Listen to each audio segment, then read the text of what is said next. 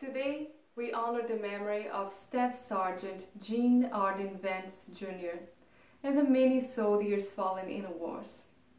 It is an honor for us musicians to have a role in comforting others in the life and events of our country, to help us unify with the same purpose that Sergeant Vance cherished during his life and sacrifice. We must never forget the many soldiers fallen in the wars. It is important to remember the individuals, the lives they led, the talents they shared, and the heroism that's so strong in those who defended our home.